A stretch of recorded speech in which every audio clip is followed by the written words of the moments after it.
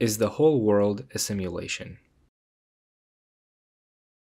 В науке существует гипотеза симуляции, In science, there is the simulation hypothesis, the meaning of which is that everything around us is a program, and we are all sort of living in a computer game. Some aspects of this theory are supported by quantum mechanics and many theoretical physicists. Experiments and research are being conducted by serious scientific and educational institutions like Cambridge and Oxford. What does magic have to say about this? Magic has a lot to say about this, and it can explain everything too, in fact. Another thing is that magic, in general, can easily be explained from the point of view of quantum theory. This theory explains any magical effect, and explains it very well, including the hypothesis that we all live in a certain program, in a matrix, in a quantum reality, in a virtual reality, within a program, within a game. Each uses his own term. Another thing is that we need to be careful not to confuse ourselves, not to deceive ourselves. We need to be cautious about how we understand the concept of a program, computer, or game as we know it now.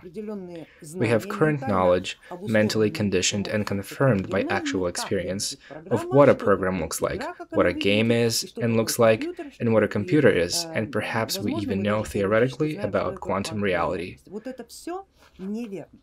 And all of this is wrong, because the program by which our reality is built is not the program we see running on the computer. It is built on the same principle, but, in fact, it is more complicated and based on different physics. And the game is not the game we play as the main character, but the game where we are controllable characters. And this implies different physics and other capabilities. This operational system is not the one we are used to, not the one that controls, or at least uses this program and system. It is a completely different program where we are clusters with the right and ability to either influence or execute that program. And at any given moment, we can become both a player and a character. And all of that, including the probability of becoming a player or a character at this point, is a general program. All of that is magic.